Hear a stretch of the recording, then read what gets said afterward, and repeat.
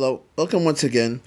If you've ever worked in automotive, and I'm sure you have, you always come across different size bolts, metric, standard, and today, usually in our vehicles, we've adopted the standards of metric more.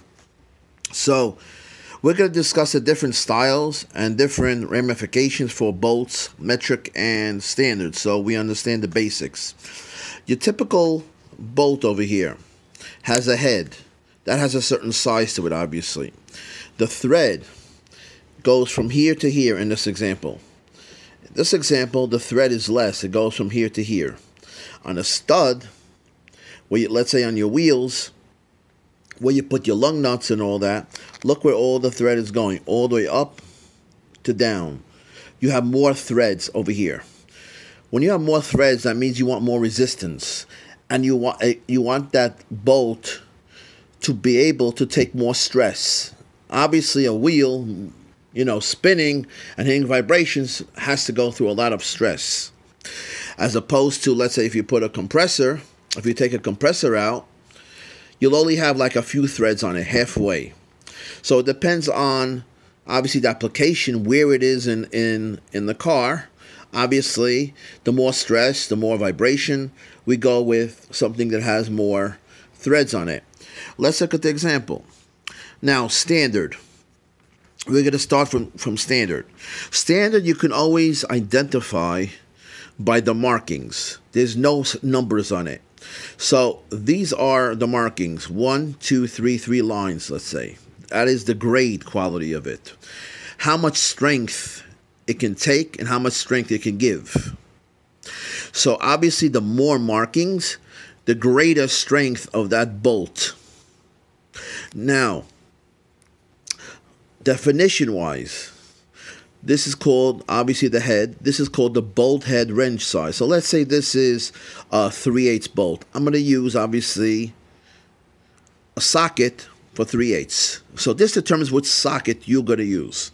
The bolt diameter is, obviously, not this, but from here to here, as you see in this example. So, as you can see, it's less than the actual bolt head, but it's more than the tread length. Okay? You see, it's bigger than this, but obviously smaller than this, obviously. Okay? Now, the bolt length is everything, including the bolt diameter and all the threads that go with it. So obviously, as you can see in this example, from here to here, including all the threads. How do we measure? For obviously standard, we go by the pitch is how many threads per inch. So here's an inch. Here's the ruler. Okay? Thread pitch. How many in here? If we actually go and count, that will be how many there are in here. Whatever there are here, 13, 14 per inch, that will be the thread pitch for standard. So, as you can see over here, this has a lot of threads on it. An inch is here, from here, and again, thread pitch is from here to here. Okay? Now, let's elaborate on that even more. We just spoke about the threads of that bolt. We can go as much as we want. So in other words, here's the same bolt. Okay? From here to here is a 1/2 inch. From this to this. This is called coarse, which means for one pitch, for 1 inch, the threads are close, but not as close as a fine one. Now you see the threads, they're getting closer. We can even go higher than that. We could go to extra fine. Now compare all of them. So we went from here to this one. Look at the difference. Incredible, right? This has 13 per inch. Okay, threads, 13 threads. This has 20. This has 28. This has double more threads than this one. So which you think is more secure? This one, obviously. So that's that, as you can see. Now, let's go to the other one. So we just discussed about standard. right? United States standard ones that we use, customized ones.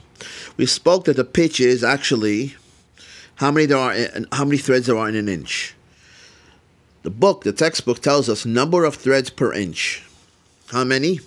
13. So this is the number of 13. How many there are? If you count from here to here, you'll count 13.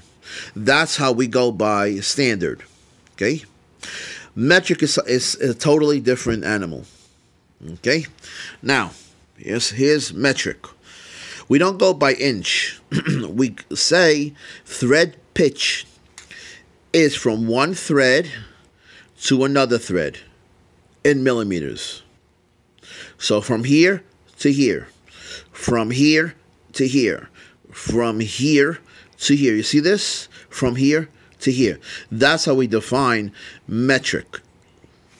So, as you see over here, this is between threads in millimeters. So 1.75, guess what?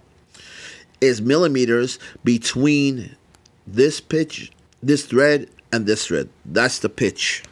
Way different than this. Way different. Here we have 13. Here we have between one to the other.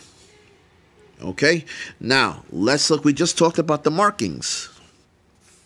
This is the graph. Not the graph. This is the description of standard. As we spoke before, the more markings, right, the more stronger the bolt is, the strength of it is.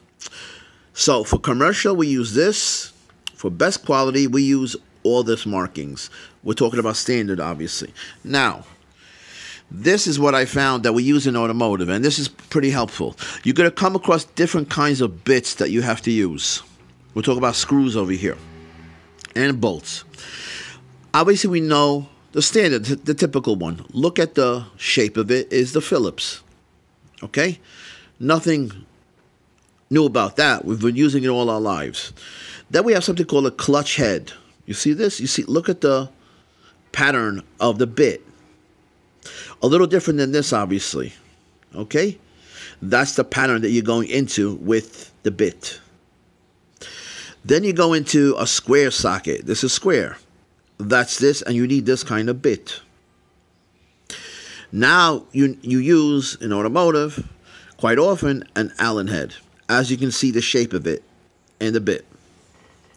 Now, the typical one we've always been using all our lives is the slotted one. Right? The flat one, we call it, right? It goes in this one. Okay? Now, we have something called cross-slotted. You have it all over. So actually, you could go in this way, this way, with the flat. Now, this one, there is no connection here. This is not used that much. But there is one over here, one-way slotted. You see this coming out over here? That means we could go in flat over here, but it'll hold the bit a little more secure. Now, if you've ever seen a screwdriver, if I can draw a screwdriver, okay, this is the tip of it. Sometimes you see lines on the bottom of that screwdriver. That is a purpose for that. That means when you have lines on it, that means it's going to hold that screwdriver better in that slot on that screw, so it doesn't slip off. Many times you have these metal ones or screwdrivers, you put it in a slot and it slips off.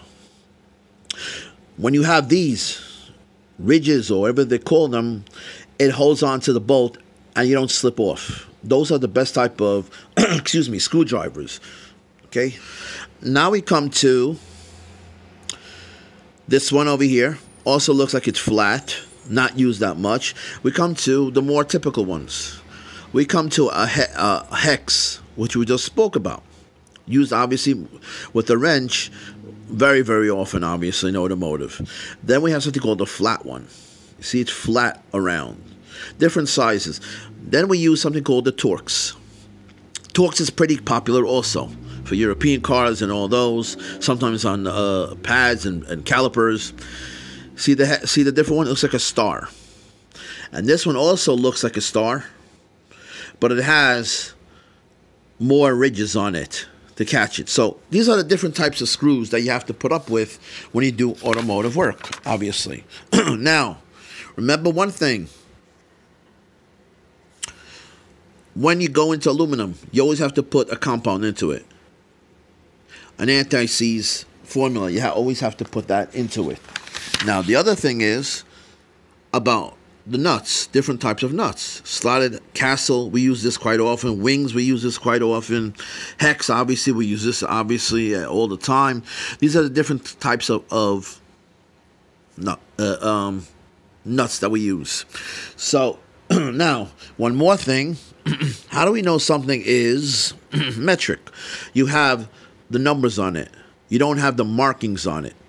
Remember, this is standard. This is metric.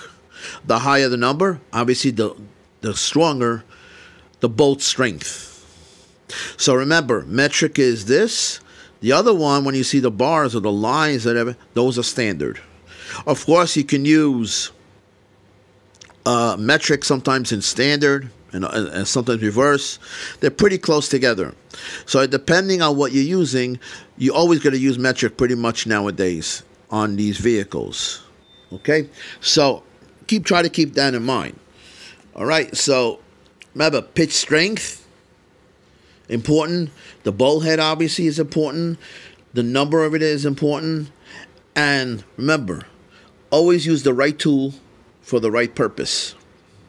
So anyway, please go to my channel, Joe Electronic Schematics for Auto, where I'll have probably more conversion tables from metric to standard, so you know which type to use. Obviously, they're interchangeable sometimes. So anyway, thanks for watching. I hope this was informative.